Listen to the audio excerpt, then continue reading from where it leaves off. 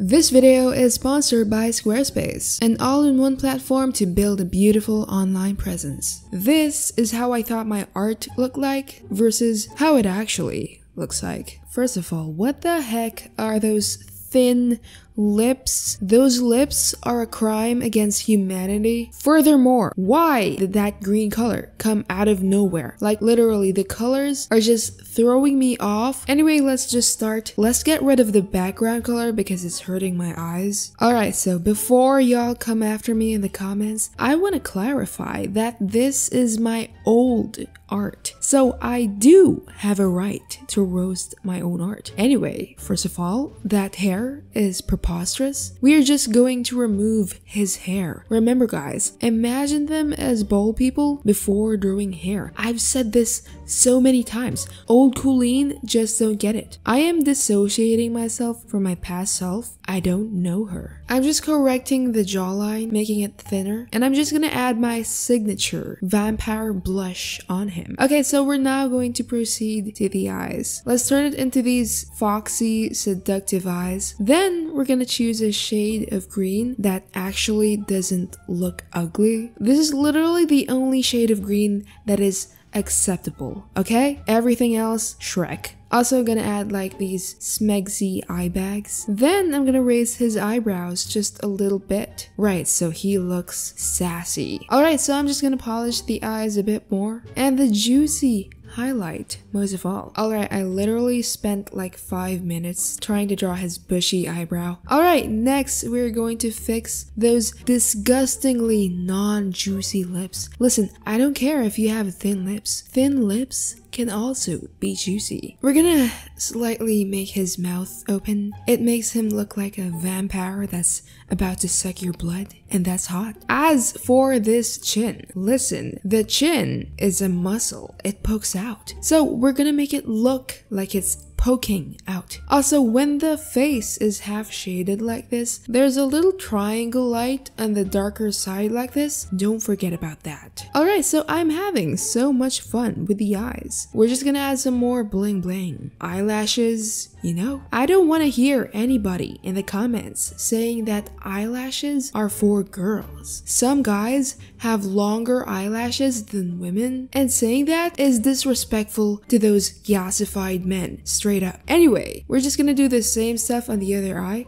Yeah, I'm not feeling this. I'm just gonna move the eyes higher. Alright, so he's looking a bit like a yassified Voldemort right now, so I better do his nose. For the nose, let's just do this triangle, and then we're gonna shade this part here, but not too much. And then we're gonna smoothen the shadows. Then we're gonna make his jaw a bit thinner for that anime look. I don't know about you guys, but that neck looks like a smooth sausage. So this YouTuber dude I watch, he said that when you're painting a neck, first thing you gotta do is you gotta turn it into a cylinder. Shade it as if it was a cylinder, like a 3D circle chew thing, in case you don't know what that is. But of course, add the smegsy Adam's apple. I don't know how to explain it, but we'll shade it like this. It kind of forms like a V, and yeah, let's just leave it for later. Anyway, now going back, let's add a deeper color for those lips. I had a sudden strong urge to add stripes on his eyebrows. Tell me I'm not the only one who finds this like super hot. Like, yeah, stripes.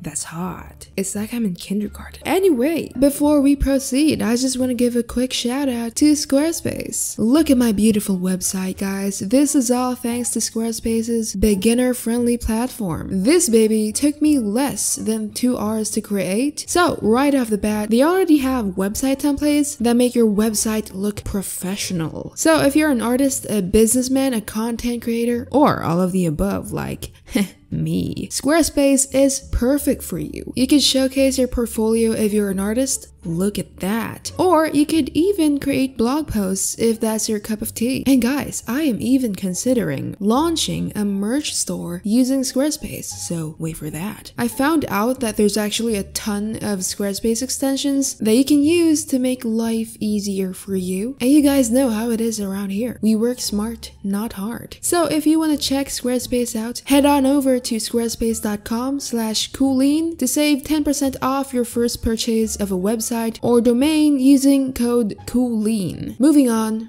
Okay, so this hair is really bothering me, so I'm just gonna put a placeholder, just gonna draw a rough shape, and yeah, I don't really know. It's just very rough. Okay, so anyway, just a quick before and after, guys. This is a whole different drawing, guys. Like, it literally changed so much after making the lips juicy. Okay, so I'm gonna do this suit now. I mean, honestly, I'm pretty sure I never ever used references back then, because what the heck is that shading? Okay, wait, sorry. I get distracted really easily. I just noticed that the other eye doesn't have eyelashes, so let's just fix that real quick. Anyway. This is honestly like a really boring pose and suit. Like, you could literally see this exact same drawing with the same crap somewhere on Pinterest. Like, at least make it hot, right? So let's add the big puffy jacket thing. Dang, I could never be in the fashion industry because I don't even know the fancy terms for clothing. Anyway, then we're gonna make the overall suit darker. Also, like, I thought it would be cool if we made his head tilt a bit. You know what, guys? I literally can't wing it. When it comes to clothing, you need to have defined shapes, don't just wing it, okay? So what I'm gonna do is I'm gonna draw these lines first, these guidelines, so that I know what shape the clothing will be. Okay, so a few moments later. It's less crap now.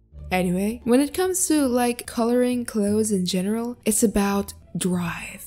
It's about power. Clothing is like totally different from skin because the shading is a lot more defined and you just can't blend things out of nowhere, okay? Painting the clothes took me like 40 minutes, which is already pretty long, okay? I have like the attention span of a dog. But my #1 tip though, use a dang reference, obviously. And also this brush, really good for blending. It's in the description if you want it. Anyway, like for the tie, for example, the first thing you're gonna do is the shape. So you're just gonna draw the shape you want it to have, and then you're gonna shade it with another color. Imagine that the tie is a tube. It's not a flat object, so that's gonna help you shade it. Just imagine that. Alright, so let's just quickly do the ears. Make it kind of red, do the complicated maze thingy, and then just make it defined using a light color. Alright, time to finally do the hair. It has been bothering me for a minute there. First things first, draw the outline like always, don't wing it,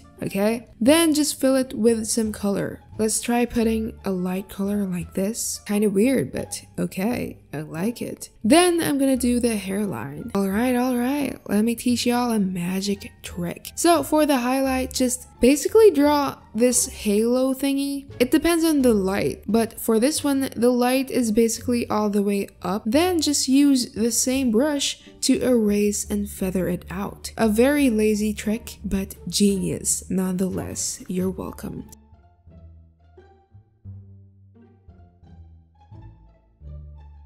Anyway, the original piece has this maroon-ish background. I don't like putting backgrounds, but okay, let's do this. I just basically put a shadow like this. Alright, and now we're done. Here's a quick time lapse in case you want to see the whole process. The original art sucked, but honestly, it wasn't too bad. Like, I was like 12 back then. Anyway, thank you again, Squarespace, for sponsoring this video. Go watch this video next, and I'll see you there. Stay cool.